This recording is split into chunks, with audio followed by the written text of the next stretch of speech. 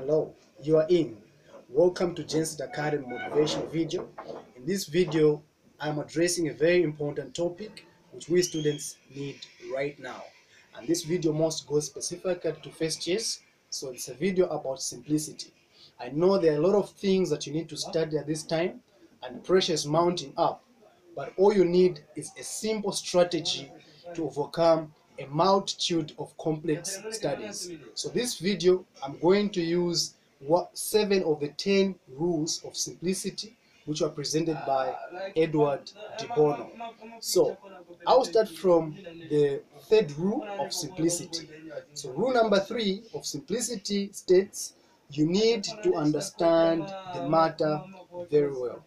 You are a student and you are preparing for exams, okay? So you need to understand the course that you're going to write, and also you need to understand the topics in that course, the scope of the two courses that are going to come in the exam. So you need to go through them thoroughly as a student. Go through them word for word, and that is going to help you to simplify things. If you want to simplify something that is complex, the first thing you need to know is that you need to know its makeup. So you need to know the makeup of the things you're going to write in the test. You need to know each of the topics you are going to answer in the test, word for word. Know them, go through them, and make sure that you revise them. Then you'll be able to make a very simple strategy to overcome something that is big. So the second rule of simplicity that I'm going to use, of course, in this book is the fourth rule, which means you need to design alternatives and possibility. So now here the emphasis is on design. We all know that we have got alternatives. When this strategy doesn't work, we need to sum up another strategy. But most of them, we fail to design on how that strategy we have made is going to work. So we need to sit ourselves down and then see the way forward for the strategy we're going to make, which means we need to design the way forward for our strategy, how we are going to execute it, at what time, and what will be the expected results of the execution of that strategy, the simple strategy you have made. So the third rule, which is in this book, is the fifth rule, is you need to challenge and discard existing elements, which means you are at the point whereby you need to able to know the concepts in the book and challenge them, which means you need to go further and research, go back to your notes, go back to tutorial videos, go back to textbooks and research and remove anything that is unnecessary to make something simple. Okay, so the sixth rule, which is in this book, it says you need to be prepared to start all over again. So most of us, we know we don't like going over things. We don't want to go back.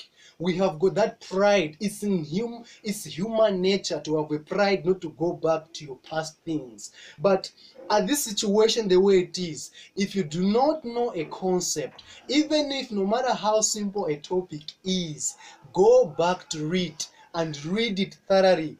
Go back, start all over again. Go back to atomic structure where you started from. Go back to the basics. Then you'll be able to know how that complex system is made up of. You'll be able to really know the elements that make up a complex system. Rule number 7, you need to use concepts. So now, the concepts that you need to use, I shared to you the last time we had a session on Genset Academy motivation at the beginning of this semester on how to handle a situation. So the concept is that first you need to do a diagnosis of the situation at hand. A diagnosis of the situation at hand is that you look at what situation are you in at the moment. You are in a situation where, 1, you are under pressure. 2, maybe time is not enough for you. So you look at also the time to eat. So you diagnose your situation. After you have diagnosed your situation, what do? You find a way forward. Okay, how can I make these things so simple? So that's the first thing, that you need to use concepts. Okay, so number 8, which is you may read to break things down in smaller units, which means you need to break things down in smaller units. Even when you have been asked a simple question in mathematics, there is a question which is never misses every year, no matter what you're doing. You may be doing a degree, you may be doing a grade 12, whatever you are doing, they always ask a question: simplify, which means something that is complex, make it simple. So this is what you need. Break something that is complex, that topic that is hard for you, break it into something that is simple. Okay, I'm going to know about A, B, C, D.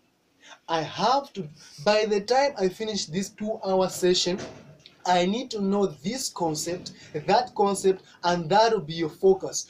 Be focused like a laser beam.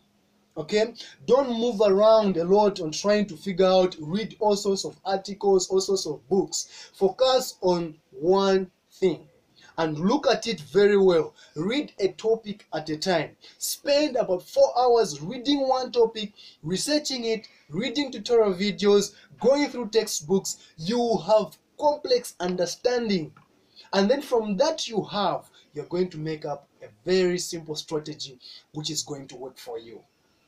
So number 9 is you need to be prepared to trade off other values for simplicity.